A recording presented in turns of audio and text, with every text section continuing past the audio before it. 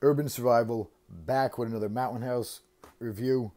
Today we got scrambled eggs with ham and peppers. One of their breakfast menus. Now, they only have a few breakfast options. I think about 4, maybe 5. As do most, most freeze-dried breakfasts. There's just not that many options. Now we got, it says 2 servings. As always, I could eat this all myself, so maybe, if you got children, maybe that's enough for 2 kids, but not even that hungry. I could eat this all myself. Okay, so it's freeze-dried, like all Mountain House breakfasts, all their meals, I'm sorry. All Mountain House meals are freeze-dried. They are good for 25 years. I don't know if you can see in here. Best by date, 2047. So they'll keep quite a while. So they're great to keep on hand. Sorry guys, I'm just getting over a cold, so bear with me. Great to keep on hand, survival situation. Always great to have around. Keep in the house. I will say, as with a lot of other, well, I guess all other Mountain House meals, they're loaded with salt.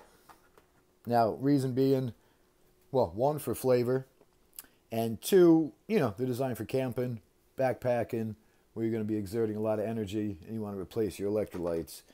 But if you're home, survival situation, whatever it may be, and you're eating these at home, unless you have a lot of water, I wouldn't go crazy on eating these, eating the Mountain Houses.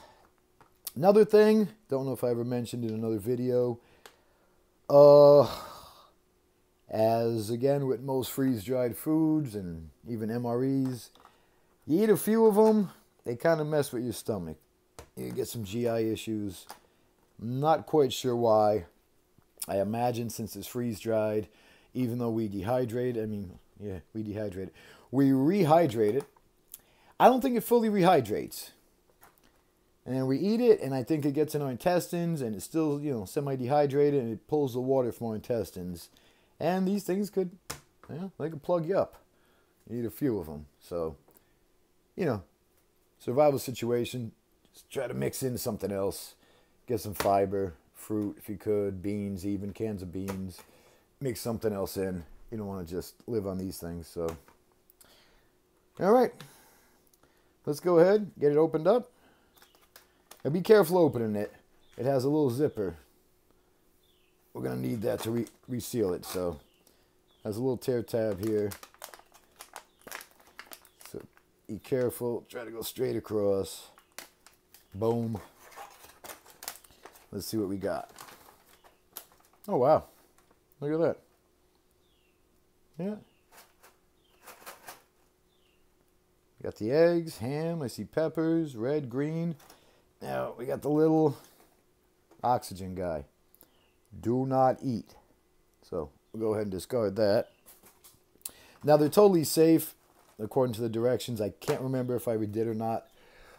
If you forget to take that out, add the water, prepare it. You could take it out at the end. If you're eating it and you find it in the pack, just don't eat it. Food's still totally safe. Now this calls for 1 cup of water. Now, I put a little less. With most of the meals, I actually put a little less. I found this tends to come out watery. So, got a tiny bit less than a cup. Let's go ahead and add our water. Boiling water. Alright, so we got that in. Now let's give it a good stir. You want to get all the way down the bottom. Make sure the water gets in there, get in the corners. Give it a good mix. And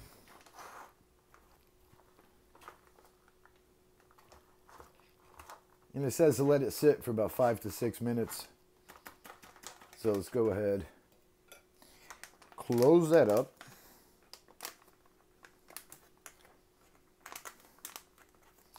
And we're going to go ahead and wait 5 or 6 minutes. Now what I like to do about halfway through,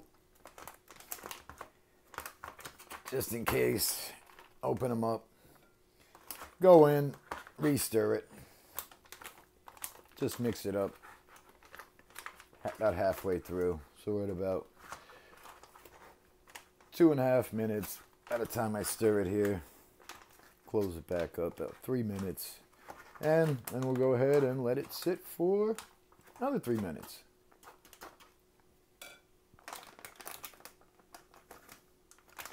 Still nice and hot, nice and steamy in there.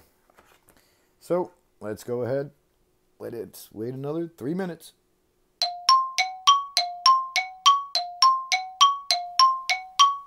All right, so wait an additional 3 minutes. We're now at about 6 minutes. So should be done. I don't know if you can see that. Still steamy hot. All right, let's get this out. Let's get it on a plate here. This way you guys can maybe see it a little better.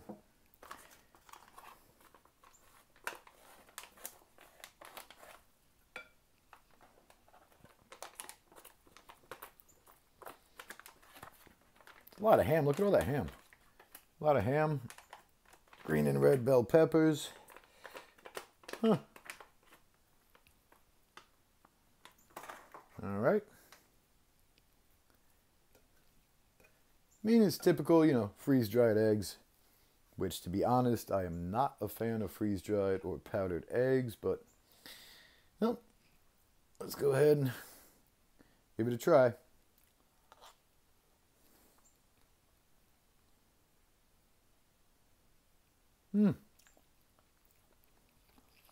It's not horrible. It's not bad.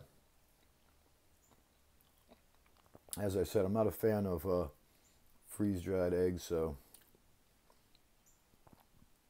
eggs don't have much flavor on their own. Ham, definitely you can taste the ham. Nice smoky flavor of the ham. Red and green bell peppers bring a lot of flavor to it. But if you just grab a little piece of egg,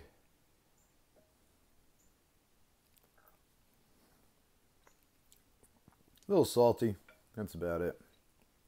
So, but hey, you know, as a comfort food and for kids, everybody loves scrambled eggs. This isn't bad. So I'll give it about a 6 out of 10, just for the simple fact. That's me though, guys. You know, maybe you guys love freeze-dried eggs. I don't. So for that, I'll give it about a 6 out of 10. Not horrible. It's a nice comfort food, and you know, whatever. Even if you're backpacking, whatever. Not many breakfast choices. So, all right. I'm going to go ahead and finish some of this up here. All right. I'll be back with another video soon. As always, thanks for watching. Go ahead and subscribe. I have a lot of exciting things coming up. I'm going to start doing MRE reviews and also gold paydirt reviews. That should be fun. Then, of course, continue on with the EDC, bug-out bags, get-home bags, knife reviews, food storage, silver coins. Comment some ideas you guys might have that you want to see down below. That's it for today. See you in the next video.